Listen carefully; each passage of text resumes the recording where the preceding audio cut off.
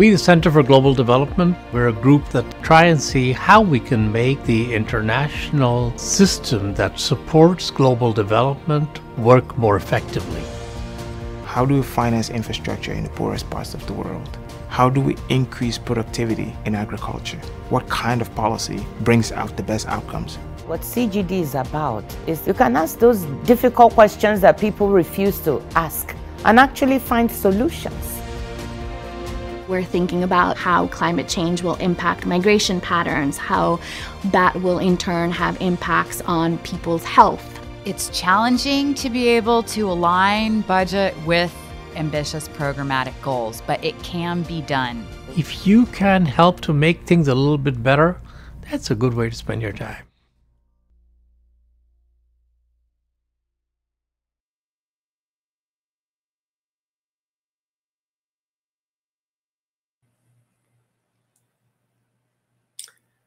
Good morning, good afternoon, good evening. Welcome to the Center for Global Development and to this presentation, which looks out at the global economy in 2024 and asks the question, is it turning a corner?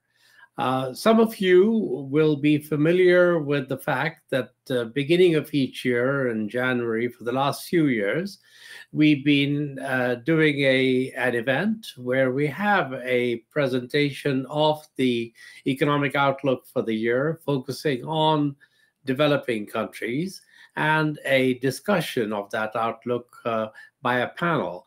And the presentation has been done every year by Ehan Kos, who is the director of the Global Prospects Group at the World Bank and the deputy chief economist of the World Bank Group. And it is Ehan's team. Ehan and his team have produced in January every year the Global Economic Prospects Report, which sets out their view, their take of where the world economy is and the challenges and opportunities facing developing countries for the year ahead. So the way we're going to run this hour is to start off by asking Ehan to walk us through that the work that they have done to give us a presentation. Then we have a panel that is going to discuss that, and there are at least two and hopefully three people who will be on this panel. The panel members that are going to join us after Ehan's presentation are Charles Collins, who is a colleague of many, many years. We used to work together at one point in the IMF, but Charles has had a career most recently as the director of the Independent Evaluation Office of the IMF, from which he retired recently, and he's now a senior advisor at Econofact. Charles has also worked at the U.S. Treasury at one point. And then the other colleague who will be joining us, I hope, is Hanan Morsi. She's still not online, but Hanan is the Deputy Executive Secretary of the Economic Commission for Africa and the chief economist there. And finally, Liliana Rojas Suarez, who is a senior fellow here at CGD and who has been the organizing spirit behind these annual presentations. So we look forward to their comments and perspectives. But before that, Ehan, welcome to you. Always a pleasure to have you at CGD, and looking forward to your presentation on the world economy for this year. Thank you, Masood, and thank you again for the invitation. It's wonderful to have this tradition with the Center for Global Development, the premier think tank when it comes to development issues in the world, thanks to your leadership. Now, what I would like to do very quickly, go over some main messages from the latest edition of Global Economic Prospects, which we released last week. So let me share my screen.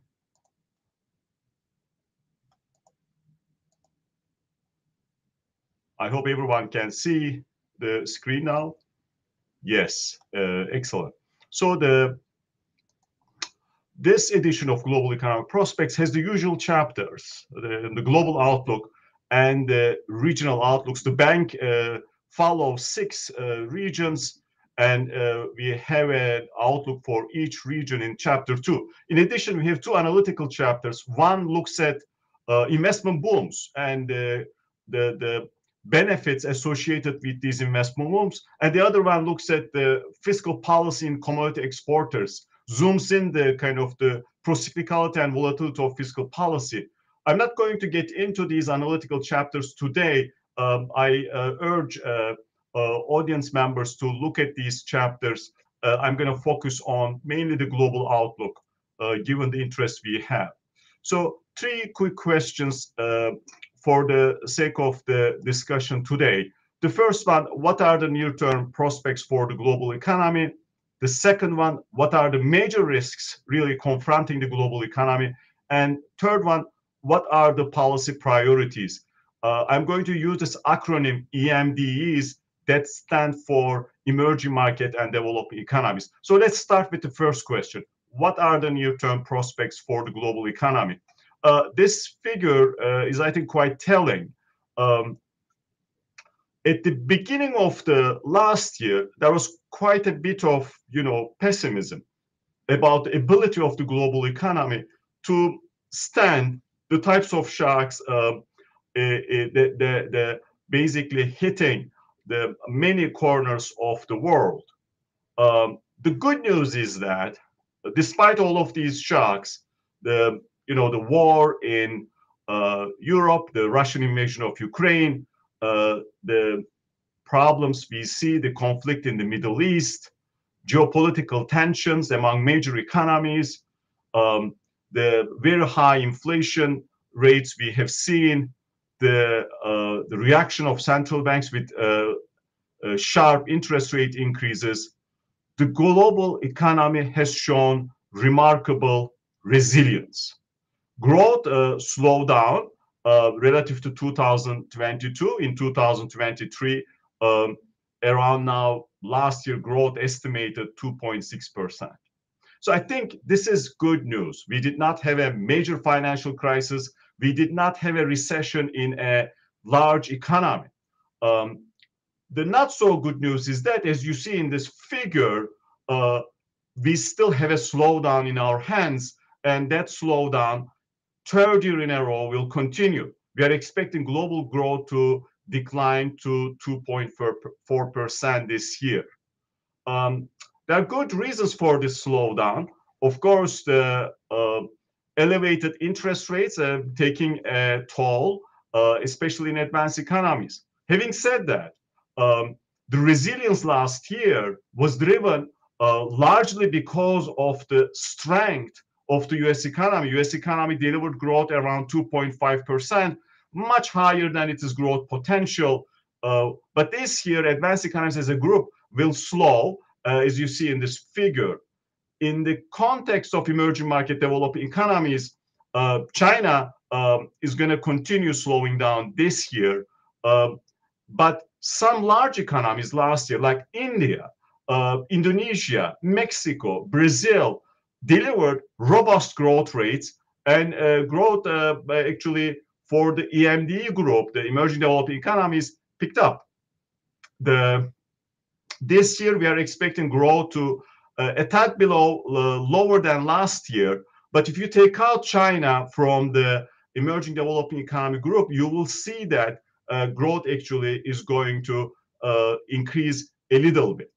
Now I'm going to get into the details, and the first important detail is that when you look at the overall performance around the world, there is clear divergence. That divergence manifests itself how the kind of the major economies have been doing, especially advanced economies. And as you see on the left, we will see these major engines of growth slowing this year, especially the US and China. China this year, we are expecting to register growth less than 5%, which is going to be the lowest growth rate since 1990, ahead of the outside of the pandemic period. Euro area, we are expecting to deliver a bit higher growth, but still lower than what we saw on average prior to the pandemic.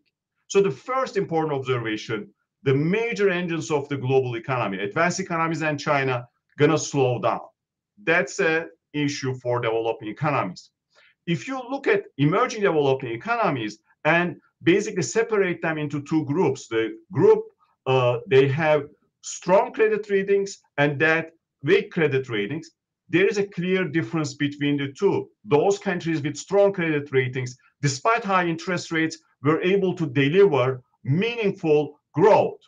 But those with weaker credit ratings have been struggling. And I will talk a little bit more about this issue later in the presentation. Another big challenge for developing economies, the state of global trade. As you see in the middle panel, global trade growth last year was basically zero. This year, we are expecting growth to pick up, actually exceed 2%, but this is going to be half of what we saw prior to the decade, the average, before the pandemic.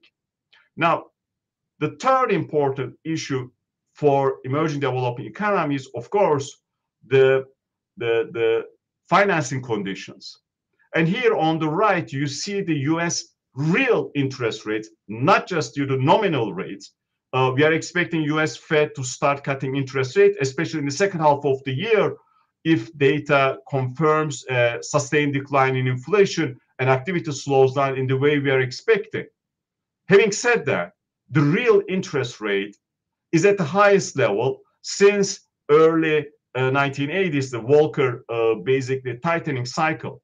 And the speed of the increase in interest rates, the real interest rates, was quite remarkable, as you see on the right. I'm going to get back to this theme. So the financing conditions, even in an environment, nominal interest rates coming down, if, of course, inflation comes down as well, can imply elevated real rates, and that could be a challenge.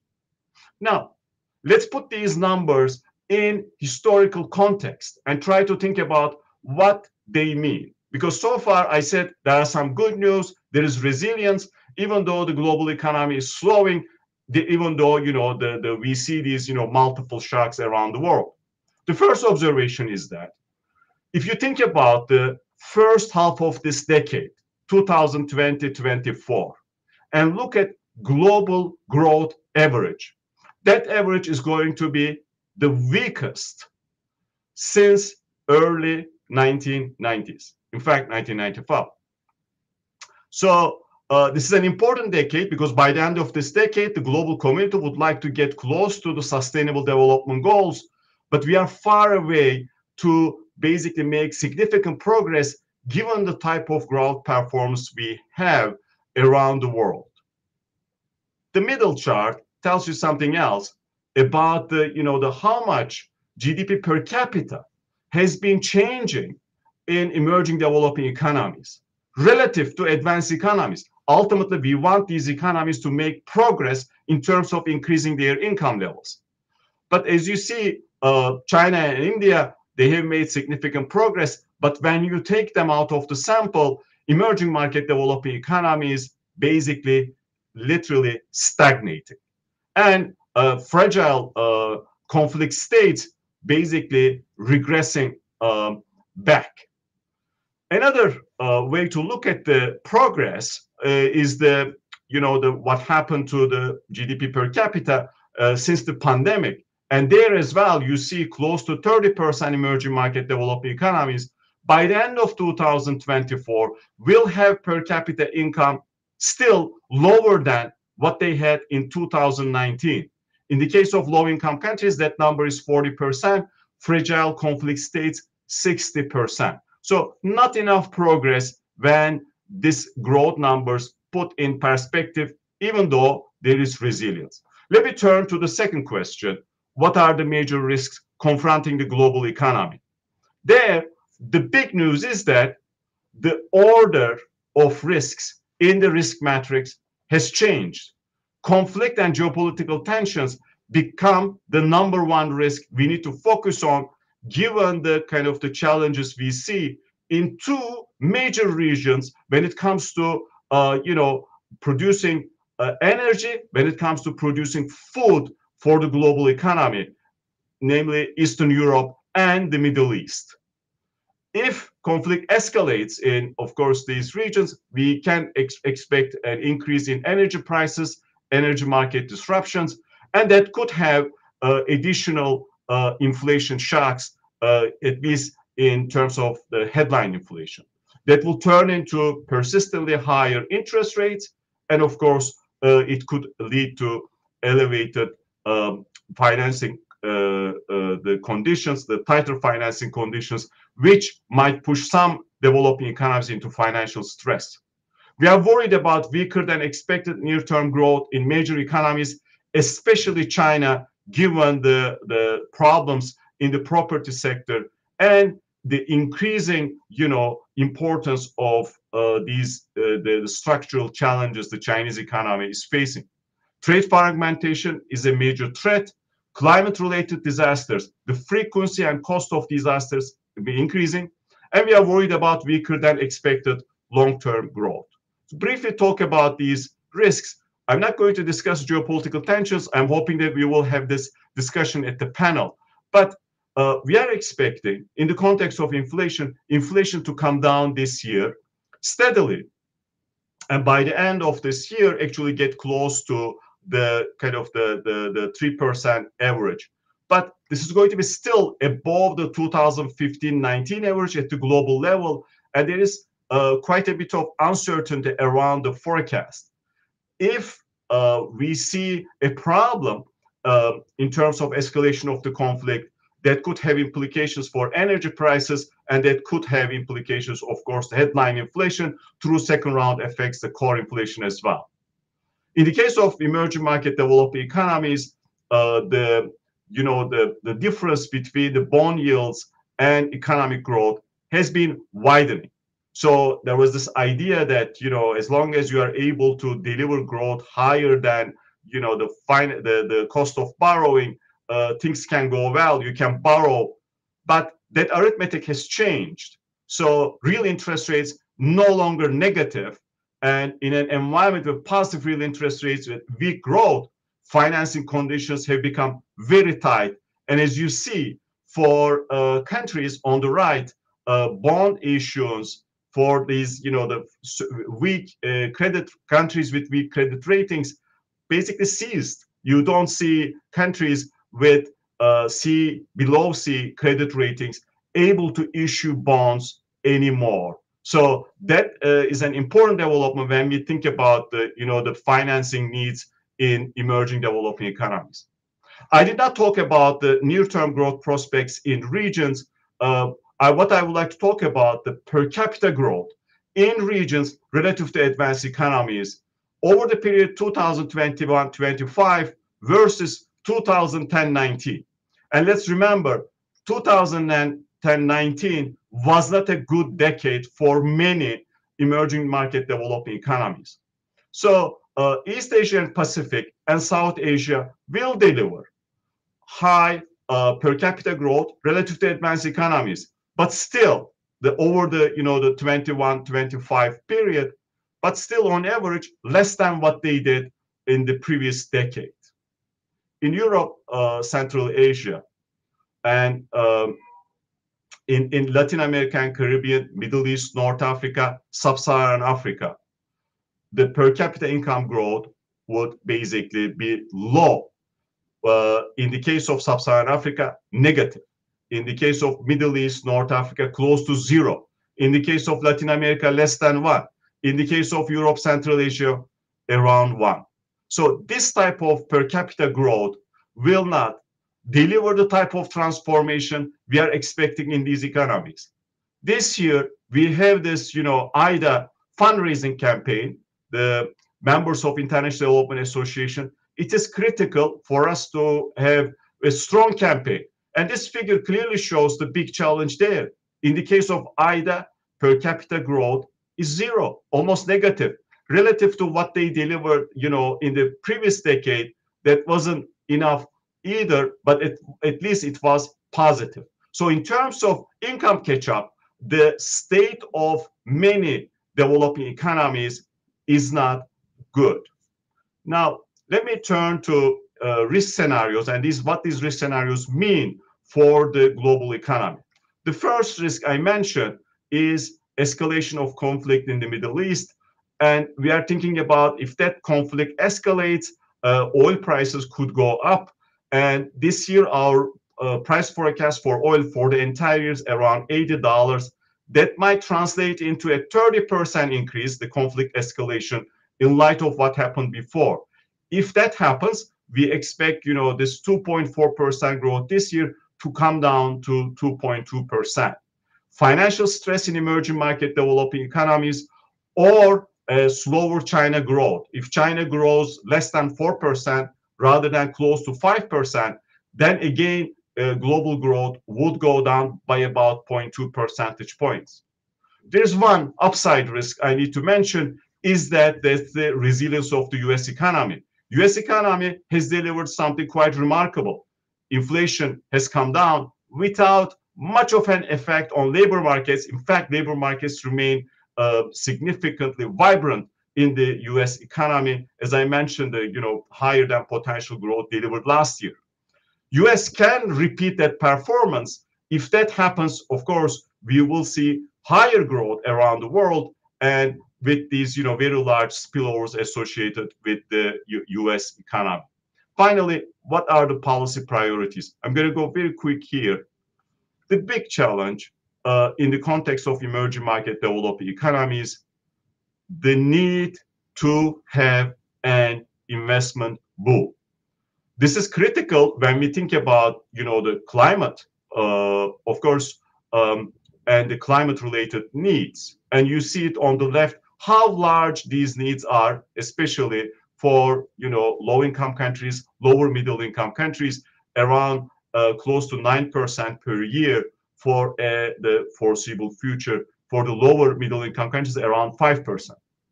Now, there are those needs, but when you look at investment growth, the story is not pleasant in the sense that, as you see on the right, investment growth is slowing and much lower than what it used to be in the 2000s when you look at this 2010-25 period. So it's going to be critical to undertake a comprehensive reform package that basically improves fiscal frameworks, fiscal positions, improves monetary and financial policy frameworks, improves institutions, and basically translates into an investment boom. We looked at close to 200 investment booms. We looked at more than 12 country cases in detail in the latest issue of the Global Economic Prospects.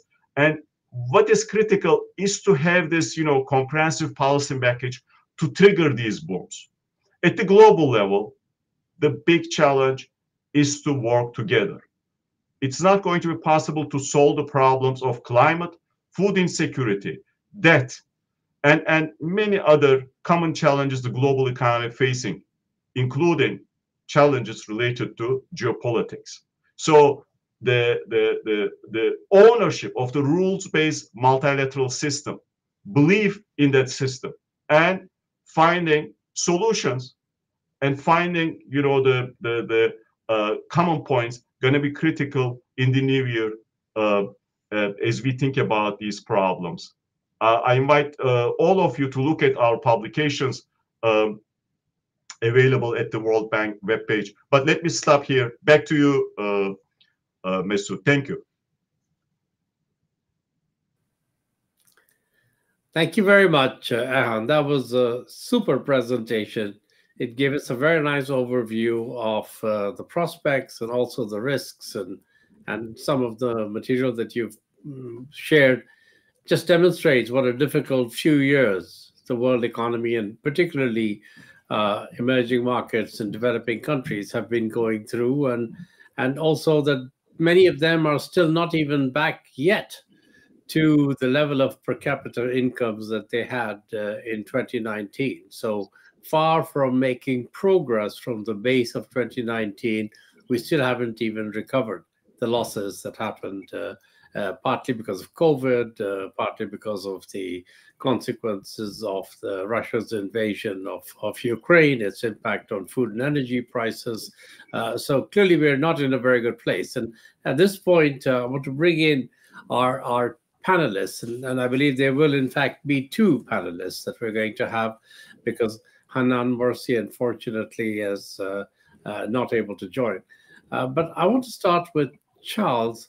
Charles, you can react to anything that Ayhan has said, but specifically, I think it'd be great to get a bit your take on where the rest of the world is and is going to be. And I'm thinking in particular to sort of the US economy in Europe, which big drivers still of global growth, and Japan, but also of China. And I was struck by the fact that in many of the charts that Ayhan you posted, really the big drop has been in the China compared to its historical numbers.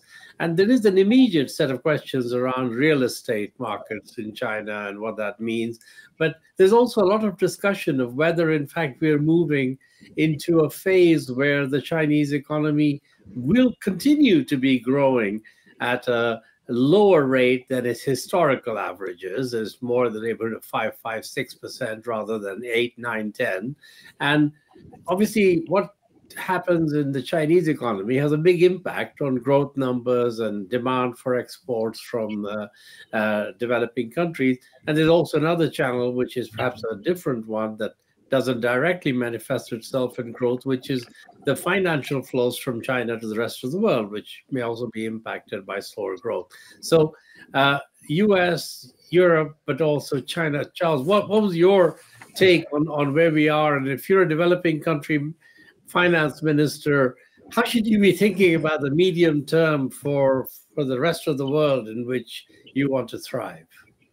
Thanks, Masood. It's a pleasure to be here. Thanks for the invitation.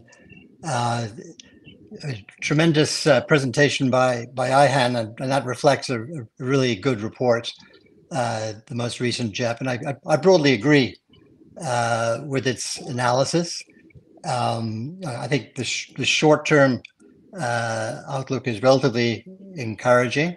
It does look as if the US economy has bounded back much more strongly than anticipated.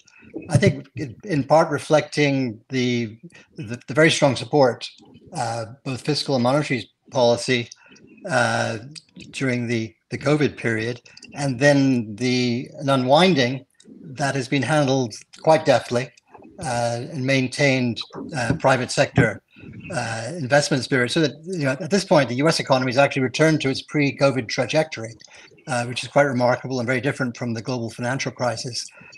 Europe is struggling more. It has more of a structural issue, the big energy supply shock from the Russian invasion of Ukraine and curtailment of energy supplies. So I think Europe is flirting with recession this year. It's going to be a tough job for the ECB to both maintain inflation on a downward trend, but also to avoid the economy sinking too far down. But overall, I think the advanced economies are doing reasonably well. And I mean, my major concerns would be more the EMDEs. And when you ask whether the global economy has turned the corner, I think it's quite striking, the lack of progress that has been made over the past 5 years, as Ian pointed out. But also, I think the likelihood that progress will remain very slow over the next few years, going beyond 2024, 2025, through the foreseeable medium-term future, because the factors that I had mentioned as dampening growth in 2024, 25 will remain relevant in the period beyond that. The headwinds to globalization, the much higher real interest rates, which I think will be persistent, even as monetary policy in the advanced economies is eased. And this has a particularly negative impact, I think, on the emerging economies, and particularly those with vulnerable debt situations, as the JEP pointed out, but also the other ones as well. We also have lost the demographic dividend. It was a major factor also, behind the strong growth through 2010, as well as the geopolitical uncertainty. So these factors are likely to be relatively permanent over the next few years. So maybe we've turned a short-term corner, but I don't think we're likely to see a return to the sort of growth we were seeing earlier, which is very concerning when you think about Ayhan's policy message that we need to really step up rates of investment. It's very hard to step up rates of investment in a low growth world. In terms of China, I think there's certainly a broad external consensus that I share that China's economic miracle has come to an end. I think the question is whether the end will be a disorderly one with a possible crisis emerging from the housing overinvestment in the housing market and the financial consequences of that, or a managed soft landing.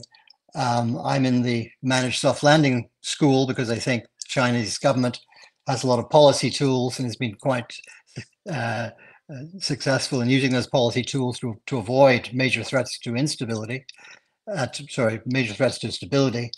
But on the other hand, I really think they've reached the end of the road in terms of the drivers of the tremendous performance from 1980 to 2010. We've already seen a decade of slowing growth. I think that the slowdown will continue. And I think this really reflects a range of factors, the housing, overinvestment in the housing market, overinvestment by state enterprises in infrastructure, transportation. We've seen the increasing fragility of the financial system, which continues to be dominated by public banks.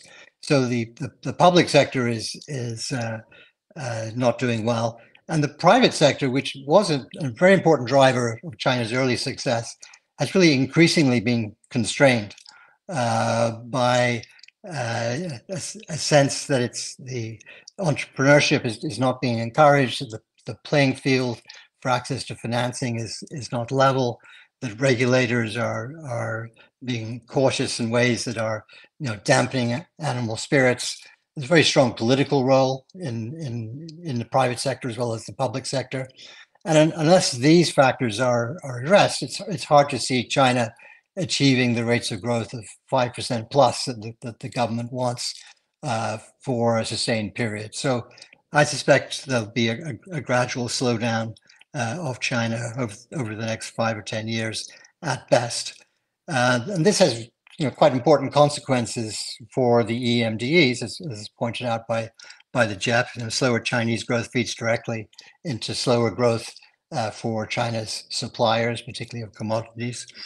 And I think the advice I would give to a finance minister is you have to get accustomed to a world in which China is no longer the massive tiger that it was, that you need to get your own house in order.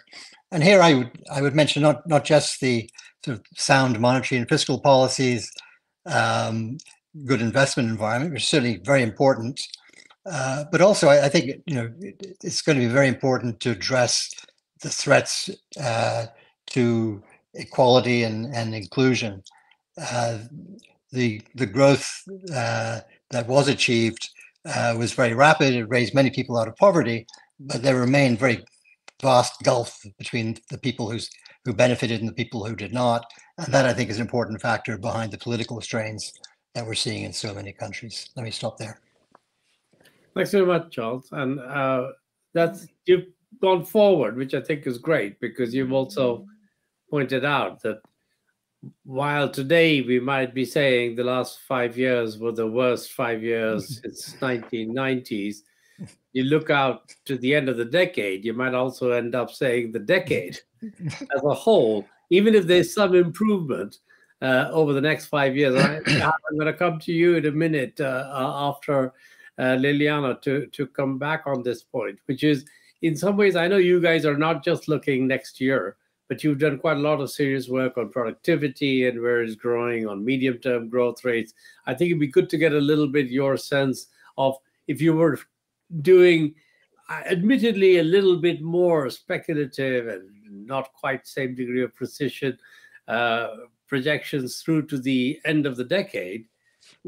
How does that next 5 years look for this set of countries? But before I come to you, I want to focus on two regions in particular.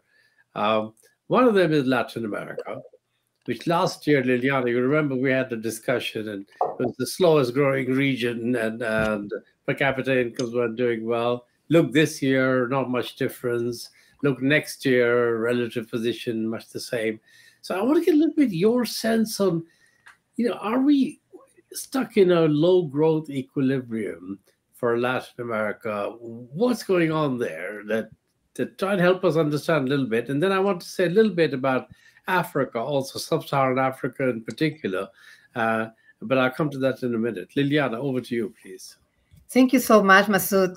First, let me join all of you in the panel to congratulating Ayhan and his team for a great report, as always. Masood, nothing is set in stone, but growth fundamentals really remain very weak in Latin America. So growth prospects, in my view, are generally not very encouraging. Something that is very notorious is the sharp dichotomy between stability and growth in Latin America. The World Bank report correctly identified that Latin America is one of the most successful regions in the management of inflation, of course, with the exception of Argentina and Venezuela. But at the same time, the report identifies the region as the one with the lowest growth rate. The reason for this split, in my view, is that the population at large and policymakers understand very well the damage of high inflation on their economies, and so on the achievement of social progress. History has been very clear on this front, right, in terms of the damage of inflation. So there is support and consensus for increases in interest rates to fight inflation in almost all the countries in the region. But the consensus ends there. With some exceptions, basically here and there are really not many exceptions, policymakers and congresses have not been able to be on the same page to implement the needed structural reforms to support growth. So the way I see it is that there is kind of a vicious circle. There's no reforms, so there is little economic growth and social progress. This, in turn, generates huge social discontent and feeds huge political divisions, which in turn have resulted in no consensus for reforms and therefore no growth. The problem is the dimension of this vicious circle, say kind of the circumference of the circle, has been expanding, and by now we have highly politically polarized countries. Now, you were talking about a decade of potential lackluster growth in emerging markets and in particular in Latin America. Well, in Latin America, these problems clearly started before the COVID-19 pandemic, I would say by about 2015, after the commodities boom that brought high growth to the region for almost a decade. But since then, when this boom ended, when what we would call the external motors of growth sharply declined, growth ended too, because the internal motors of growth were not there. The pandemic basically intensified what were already existing problems, especially what I would say the deterioration of the quality of governance and democratic institutions. This is a very important topic in Latin America. And also, there were not the much needed reforms in labor markets. And so labor markets have been quite dysfunctional, with amazingly high levels of labor and firms informality, which in some countries reach over 70% of total workers. In the region, only Chile and Uruguay have data on labor for informality below 30%. Well, we all know, and the GEP report has underlined this very many times, that informal sectors are much less productive than formal ones, creating, of course, a big obstacle to growth. We were talking about how long is the pandemic the effects of the pandemic, the scars from the pandemic going to last. Well, the lockdowns during the pandemic have exacerbated the problems since the schools were closed for almost 2 years in some countries. And that has been affected education and the quality of human capital for the future. So basically, you have an enormous amount of problem, not only in the functioning of the labor markets, but also the kind of human capital that is going to be feeding into that labor market in the future. So with all these, unfortunately, Masood, I really don't see resolution of these problems in the near future. Let me stop here for now. Okay, well, thank you very much, Liliana, for that. Rehan, I want to come back to you, if I may, but can I just add one more thought before you come in, which is on sub-Saharan Africa. So that's the other region where if you look at the average growth rate, it's, I think, short of 4%, 3 point something. But it's also the region where population growth has been high and continues to be high.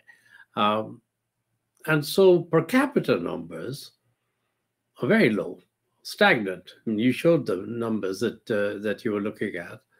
And when I look at the next few years' prospects for sub-Saharan Africa, of course, it shouldn't generalize because sub-Saharan Africa within it has some of the fastest growing countries in the world.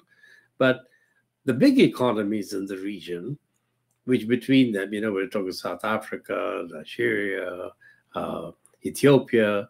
I mean, these are the big economies that are driving Angola, that drive the aggregates. They have not been doing so well. And that, of course, is a drag on some of the other economies in the region as well. Then there's the debt issue, which particularly affects low-income countries. And recently, if you looked at the numbers, in many sub-Saharan African countries now, they're paying 30, in some cases 40, 50% of their revenues, public sector revenues, going into doing debt service. Interest rates go up. That obviously affects the Eurobonds that they've got, which they're paying for. And you did a nice R and interest rates and growth little equation or comparison. Of course, if anybody's borrowing at 8, 9, 10, 12% today, it's going to be very hard to generate the growth rate to be able to exceed that in the medium term. So I wanted to get from you a little bit of a sense of the medium-term prospects going out now to, let's say, through the next 5 years, and get your sense in particular of where you see the pressure points, particularly for emerging markets, developing countries. Thank you, Masood. So let me first talk about, sub-Saharan Africa. The good news is that maybe this is just the nature of forecasting. We are expecting growth in the entire region actually to go up from 2.9% last year to get to 3.8% this year and continue growing next year. Now, last year we downgraded this year for 2024, we downgraded growth forecasts for 40% of countries in the region. The main reason is that they don't have the fiscal space and they need to keep monetary policy tight. And of course, these things weigh on growth. So there is this, in the big picture, there is growth. But you mentioned these three largest economies, Nigeria, South Africa, and Angola. There's going to be the pick up a little bit in those economies. But still, the weakness in those economies are going to pull the kind of the overall growth performance of the region. That has been the case for a while. With respect to per capita income, this is the kind of the second point I want to make.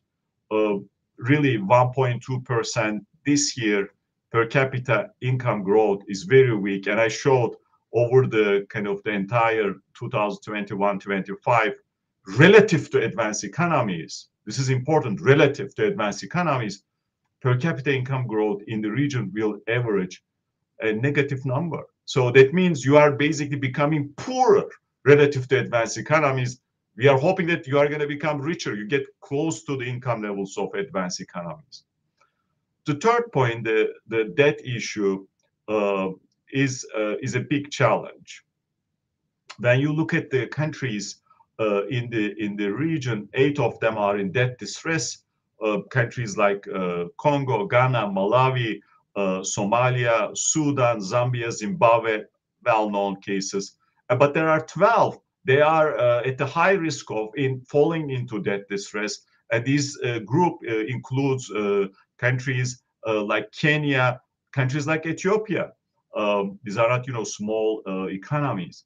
So, and the big issue is that the government debt will remain around 60% relative to GDP, and the spending on debt service will be above 11% relative to government revenue. So governments need to allocate a significant chunk of the revenues for just debt service.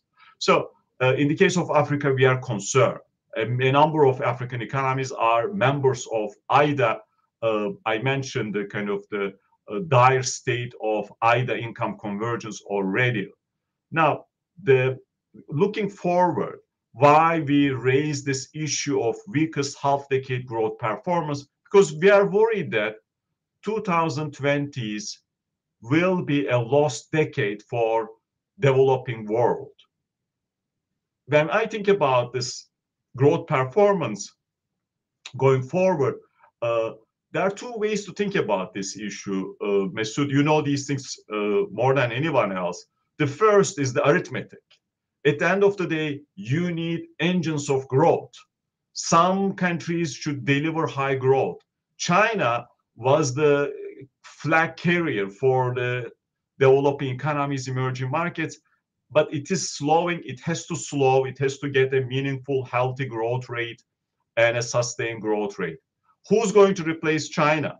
It's going to be very difficult to replace China. India has been the rising star. Hopefully, India will contribute a lot, already contributing. But you need many more countries to step up and deliver higher growth. Which countries are those? We need to see. The second thing we need to think about, what are the underlying structural drivers of growth? And there we have important challenges. I already mentioned the challenge associated with the global trade growth. Basically the trade growth much weaker than what we saw historically in this millennium. And then you think about the financing conditions. The financing conditions will remain tight. Debt levels remain elevated. There is so much promise in many emerging developing economies. The big question for the global community, whether the global community has the will to realize that promise with, intelligent, close cross-country collaboration, interventions, and of course, at the national level, developing country policymakers need to think about what they can do. Back to you, Mesut. Thank you very much, Ayhan. No, I think that's absolutely right, the points that you've raised. We've got 10 minutes left, and I want to come back to 2 specific issues with our panelists. For Charles, I wanted to get your take a little bit on the politics. And politics at 2 levels. One, there's a whole series of elections coming up this year. Half the world is going to be going through an election this year.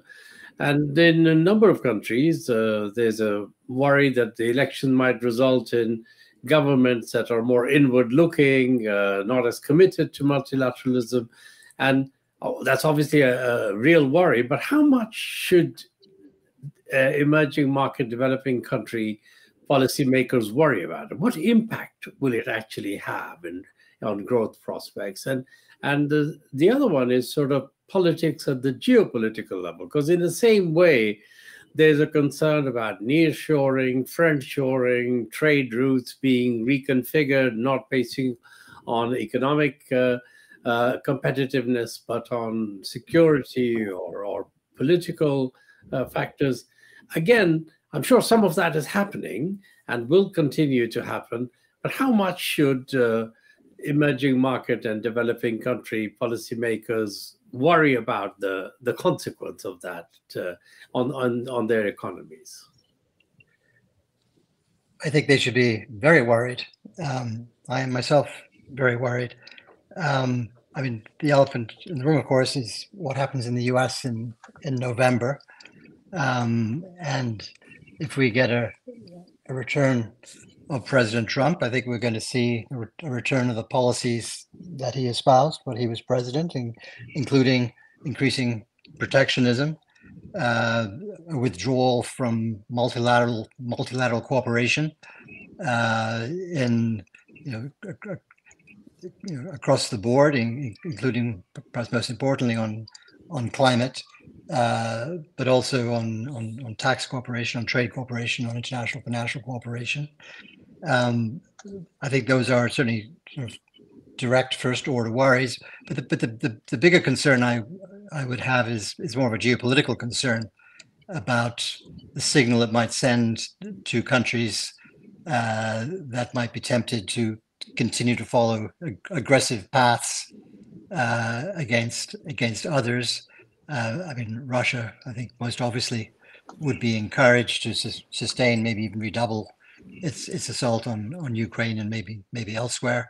Increasing concerns about the situation in Middle East and the potential for spreading conflict there, and perhaps the biggest, the black swan here is what could happen in East Asia.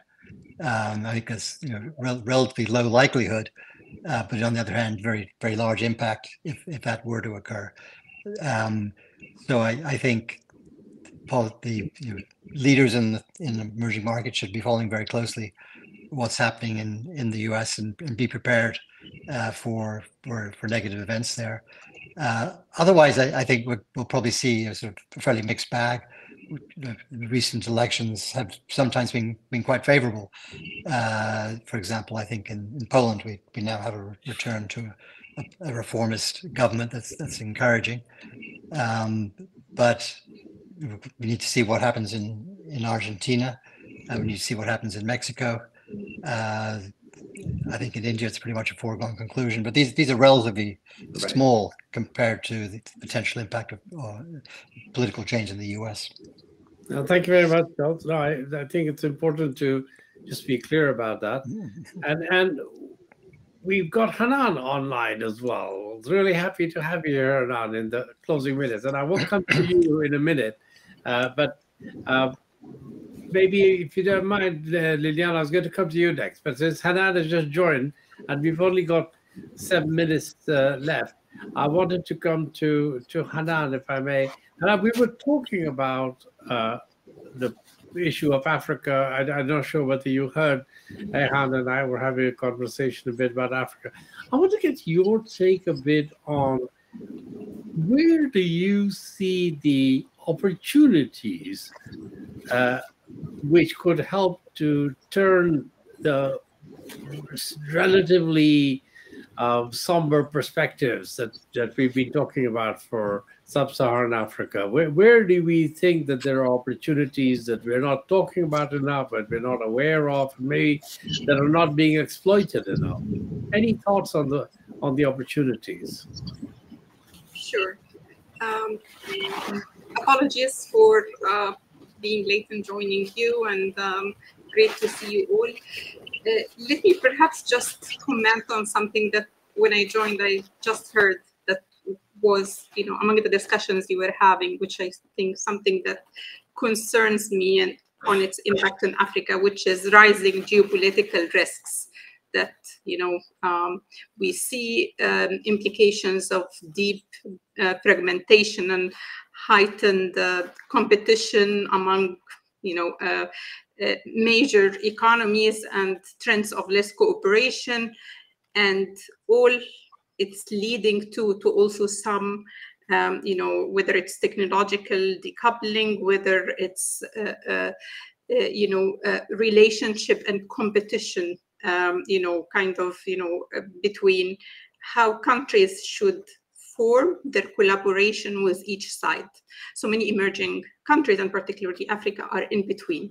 And this is affecting many things, whether it's from investment side, trade, or even resolution on finance issues. We've seen also this affecting the issues of this like deep fragmentation. We've seen it manifest in global pattern trades that have a geopolitical nature, depending on those that have a similar UN vote. Seem to have been relations have been or trade volumes have been increasing over the last couple of years. So this have serious implications for Africa and developing countries. But I think turning from that to what opportunities does it offer? And from an African perspective, it offers opportunities in terms of getting into the issues of supply chain disruptions, moving the focus from basically being driven by low cost and efficiency to more being driven by proximity and trust. So there will be opportunities to get and break into global value chains that would not have been possible before, because the criteria for which these were formed were different. Now we're seeing the nearshoring. And with the African regional integration, this offers also another huge opportunity. So focusing on the regional integration and trading among African nations, which we've seen progress in, but also getting into globally supply chains that have been dominated before by in China.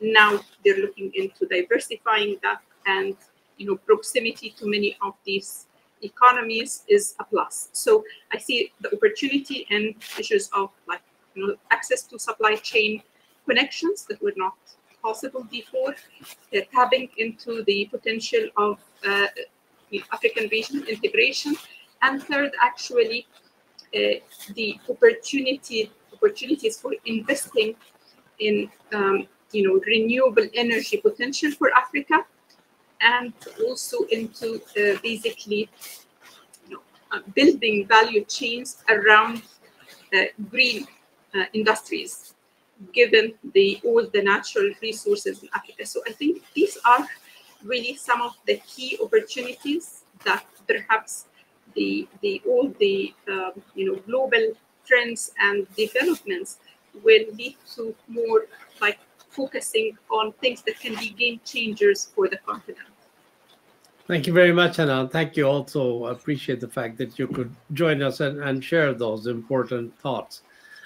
Just before we go, Liliana, I'm going to put you on the spot with a 1-minute answer on, we've been talking about debt issues in low-income countries, but I know we've talked that we're also quite worried about rising pressures on corporates in emerging markets in terms of debt that they have taken on, impact of higher interest rates on debt in emerging markets.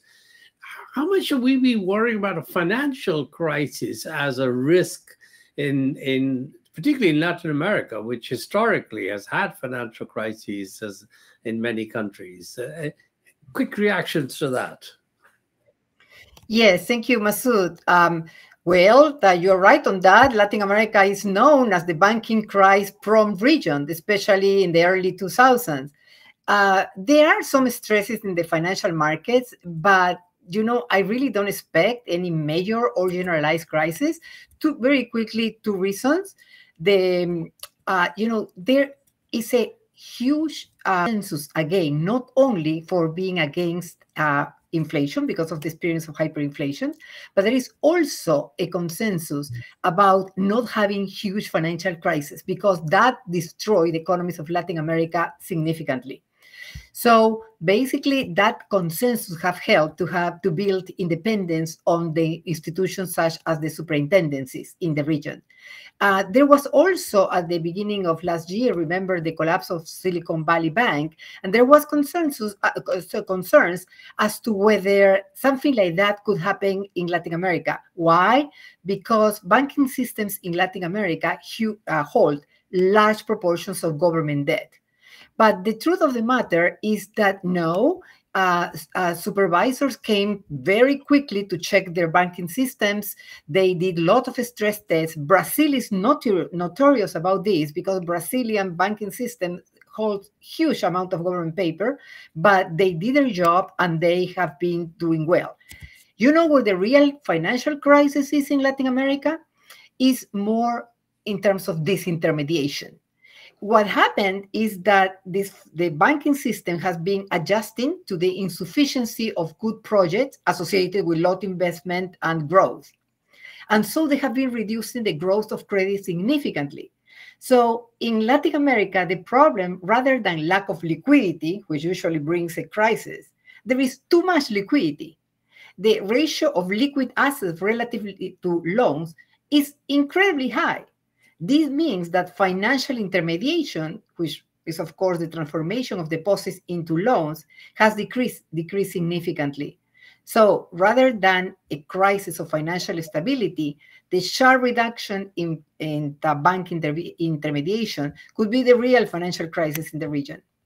Yeah, thank you very much, Liliana. We should have a separate session on whether it's more damaging that banks don't lend because they don't see good projects, or there are other examples of countries where banks lend for bad projects because those are the only ones around, and then you end up with asset problems in their portfolios down the road.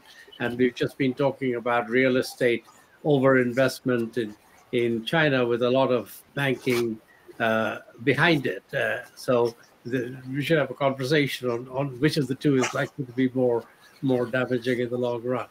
Ayhan, I want to thank you and your team for having done this, and I obviously want to thank Charles and Hanan and Liliana and all the colleagues who put this together.